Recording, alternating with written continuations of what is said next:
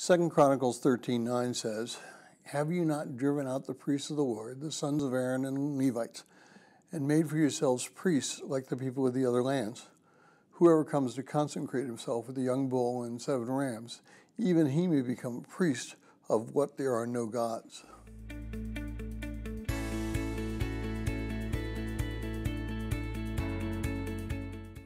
Well, if you're joining us in reading through this 90-day reading plan, today's reading is 2 Chronicles 13:4 through 22, and I encourage you to read that passage. Today, I'd like to speak about some splinter groups from what could be called normal Christianity. Some of these groups carry with them most of the theology of which we have. However, there are groups that come up with some very unique theological terms that cannot be supported through Scripture. Most of these groups that develop their own theology actually have a two-pronged approach. The first prong is that of a charismatic leader. This leader, over time, causes his followers to believe the things that are contrary to historical Christianity. Things such as special revelation, unique ceremonies, and the idea that his or her group are the restoration of the biblical Christianity. And nobody really comes up with something completely new. For example, the idea that the mind controls everything and that we in reality do not exist, but through the mind, comes from ancient Greek religions. It found its way into Christianity in the late 1800s with Mary Baker Eddy.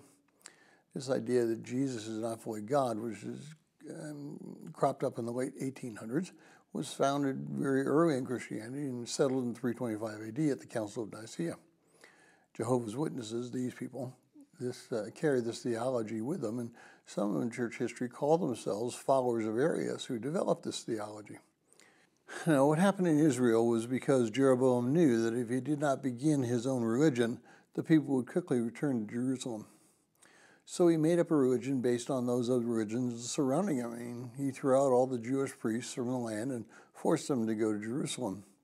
Well, modern Christianity has divided into thousands of different denominations, and each one of them claims to hold the biblical truth of the first century. The problem is that not everybody can have the truth and hold competing or different views in their theology. We as Protestants are a break-off group. We as Southern Baptists are a break-off group of a break-off group. Now, we need to be very careful about what we believe. We need to trust those who came before us in the early church. We do not need to be known as a group of people who will let anyone lead us as long as they have a little bit of studying and a great personality. The scriptures in the church history are key to our correct theological positions. We need to know them, we need to understand them, and then we need to teach them.